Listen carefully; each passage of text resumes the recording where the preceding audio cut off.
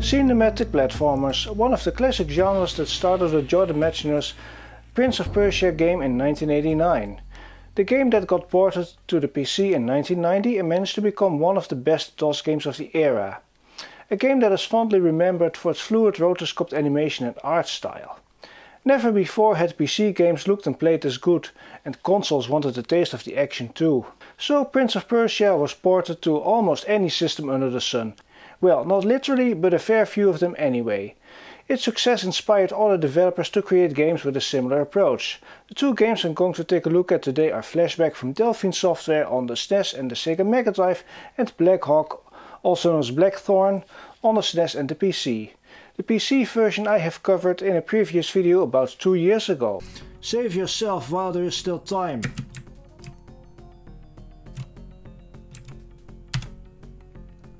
Could it be? Are you the chosen one? Oh, is that like the guardian in the tribe? Ugh. Boom!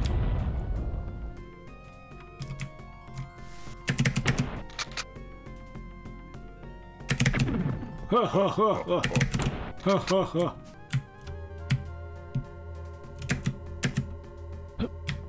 Oh shit! Bloody confusing controls. Flashback came out in 1993 and was developed for the Amiga and the Megadrive in particular. The Amiga version came out first, but the game was developed with the Megadrive in mind. The game was soon ported to other platforms such as MS-DOS, the SNES, the Sega CD, 3DO and many more. It was even released on the Philips CDI and the Acorn Archimedes a bit later. The list of platforms it came out on is exhaustive. Flashback is a high-concept game that takes place in a futuristic dystopian world, fusing many influences from Philip K. Dick's stories such as Total Recall, George Orwell's 1984, with stylistic influences from Blade Runner thrown in as well. The game's story and art style takes bits and pieces from all of them and blends them nicely together. The game redefined the concept of the cinematic platform, introduced many new elements and has a very solid delivery. Even 30 years later, this game still feels fresh and modern. It was ahead of its time and it is a timeless classic. Blackhawk, that's its European PAL region name, of Blackthorne was released in 1994 and was developed by Blizzard and published by Interplay. Yes, it's that Blizzard. This was one of their earliest games. Before World of Warcraft they made the Lost Vikings and also this game. Blackhawk has a very different style than Flashback, but it has many things in common with it in terms of game design. It's just presented differently, but it borrows, or should I say rips off, a lot from Flashback, yet failing to improve upon it.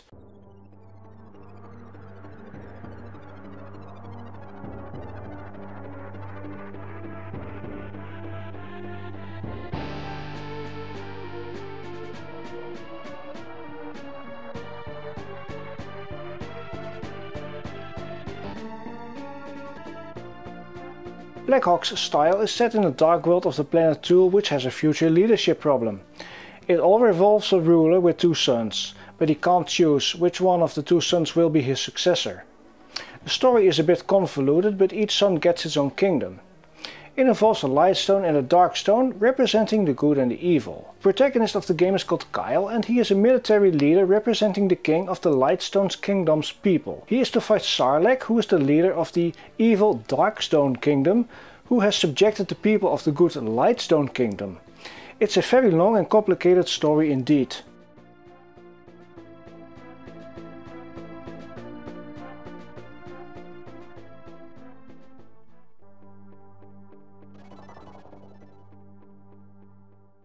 Going back to Flashback, this game's story revolves an agent called Conrad.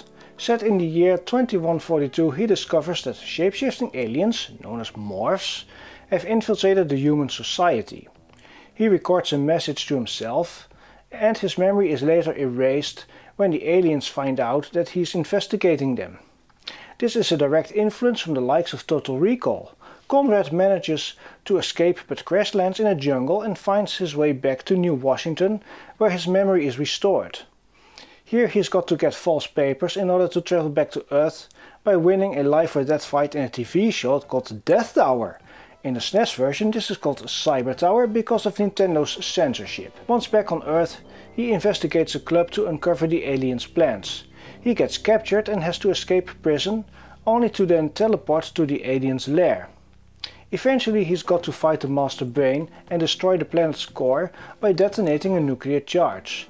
He escapes on a pod, staying in suspended animation until the sequel Fade to Black from 1995.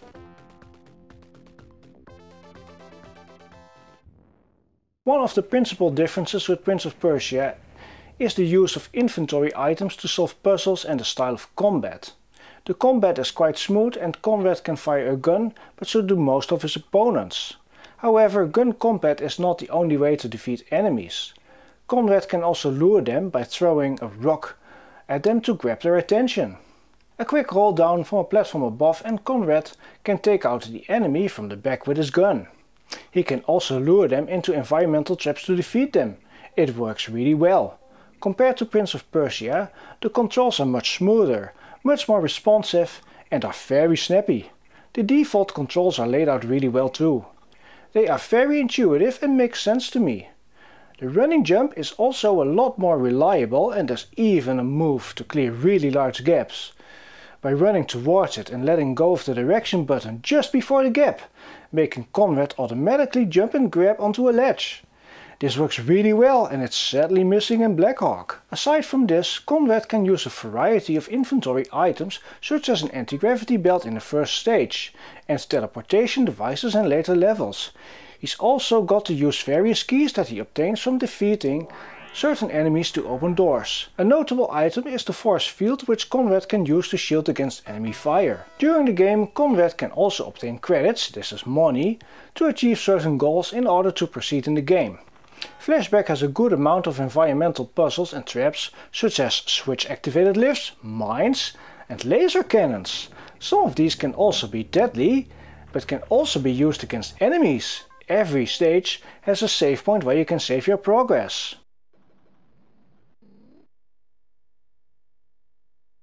Blackhawk on the other hand has a much stronger focus on combat and it even has a cover system where you can hide in the shadows. But some of the enemies can do this too. The weapon of choice is a shotgun, which is quite slow in the first level.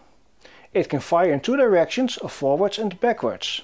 Each direction has its own dedicated button assigned to it, which requires some getting used to. This is also one of the main criticisms I have with this game. The controls are not very intuitive. It's made even worse by the fact that you cannot change the layout unlike Flashback. I always get the forwards and backwards buttons confused and mixed up, simply because of how they are assigned to the action buttons. Not logical! Another type of weapon is the Hoover Bomb. You can use these to destroy doors and enemies. A third type of weapon is the Wasp, a remote controlled bomb which is useful for destroying force fields that are in your way. I don't know if there are any other weapons, since I didn't get much further than the first stage of the second area in the game. Yes, the game is that hard. Like Flashback, Blackhawk has lifts and bridges that are powered by generators, usually requiring a key to activate these. There are also environmental traps as well. A neat and original touch to the game are the secret passages behind certain waterfalls in the first stage. Some areas also require a levitation device in order to reach them. A nice touch is that the game has a practice level with NPCs that explain you the controls. Those NPCs are typically prisoners that give you hints and objects during the game, but these prisoners can also be killed by either you or the guards, so be careful. The game's design takes a lot of inspiration from Flashback in concept, but its art style is vastly different. Both games have a password system to allow you to return to later levels. The passwords are quite short, which is nice. In the case of Flashback, the passwords are coupled with a difficulty setting, so if you play the game on easy, the passwords are different from the normal or hard modes. What I like about Flashback as opposed to Blackhawk is the options screen. You can actually choose between 3 different difficulty settings and also choose between 3 different control layout options. Blackhawk gives you none of that, such a shame. Flashback's easy difficulty makes the game quite balanced and manageable. I was able to beat it on the SNES and the Megadrive. The levels have checkpoints, the save switches. They are very welcome in the longer stages of the game. This in particular lowers the frustration level. Blackhawk's approach to this is slightly different. Here each area is divided in sub-levels, each with its own password, which is a good solution too. However, I feel Blackhawk is flawed in some ways. So let's break down the good and bad points of both games.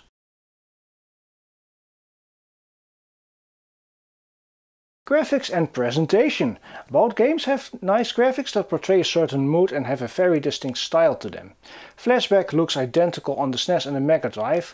The graphics are straight from the Amiga version.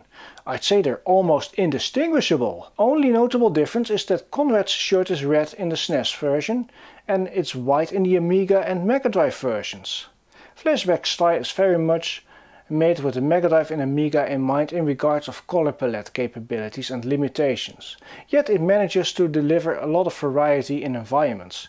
The SNES version does not really take much advantage of the system's expanded color capabilities, however I don't find that to be much of an issue. The intro and the cutscenes do a very good job of telling the story in a very cinematic way. It's high concept. Blackhawk's style is very dark, both in theme and color use. I dig it, but it's not as varied as Flashback. It's detailed nonetheless and the animations are quite good. The only nitpick that I have with this game is that some enemies, like the little spiders in the later part of the first area, kind of blend in with the background, making them hard to see. I can't really find too much to complain really. It's good but a bit boring. Sound. Prince of Persia didn't have much music, it only had the title theme and a few short audio cues. Flashback continues in that fine tradition, but it has some nice musical content in the cutscenes. The intro tune on the Amiga version is the best, and it is very atmospheric. The Megadrive version uses the GEMS audio driver, but it's used effectively here. The SNES version does a reasonable job at the sound, although it is missing a few bits and pieces. The sound is typical SNES fare with hollow reverb effects. Blackhawk shows that in-game music isn't always a must. The music of Blackhawk is very boring and the compositions are very uninspiring. The tune of the first area in particular doesn't do the game justice and sets a very boring mood. It just really brings the game down. The atmosphere, yeah, it is there, but it's just, well, a little bit boring, I think. The second area has a much nicer tune. I guess the musical style is typical of North American developed games. It's like the music in a lot of DOS games, it's a bit bland. Contrast that to Flashback, which has some really nice and creative arrangements in its musical themes. Controls. Flashback controls really good and intuitively. On the Megadrive it's just perfect. You use the A button to shoot and jump and interact with objects, the B button to use an inventory item and the C button to draw your gun. The start button is used to bring up the inventory menu. It's all nice and simple. I like it a lot. On the SNES the respective buttons are Y, B, A and select. So the Y button is your main action button. It's laid out the same way. Also in both versions the controls are very responsive and snappy. It just controls really well. Now Blackhawk's controls could have been better. They are not bad per se, but they are flawed in comparison. The running jump is not as snappy and sometimes fails, which is annoying. It's no better than Prince of Persia in that regard. Also, what I really hate is the slow animations of the character when you are drawing your gun. Conrad's animations in Flashback are a lot quicker by comparison. Blackhawk's biggest problem is the lack of simplicity. I've had this issue with the Lost Vikings as well. It's just a bit too complicated for its own good. Why have two shoot buttons? Why is the Y button used for shooting backwards? In Flashback that is the primary action button. But in Blackhawk the developers decided to assign the forward shoot action, the important action, to the B button. That to me makes no sense. It's annoying to get used to and you can't change it. Fun factor! Bottom line, I like Flashback a lot. I've completed it although on easy difficulty. Blackhawk on the other hand is okay, but I still find it hard to get into. I really want to like this game, but it has a few annoying flaws that make it not as memorable as Flashback. It fails to exceed it, even though it was released about a year later. With a few tweaks, Blackhawk could have been just as good as Flashback, but it sadly just isn't and it kinda failed. Well, what about the story then? Well, Flashback's story is very strong. It's definitely one of the better written games and it takes inspiration from some very classic movies and books. The way it is explained in the game with the cutscenes and how it is incorporated with the core gameplay is just brilliant. Blackhawk's story is forgettable, it's a bit generic and slightly uninspiring. Well, what can I say? Both games are decent, but Flashback is clearly the better game. It's a timeless classic, yet Blackhawk was very good for the time it came out, but it has not aged as gracefully as Flashback. With that being said, I hope you enjoyed it and thanks for watching. Bye bye!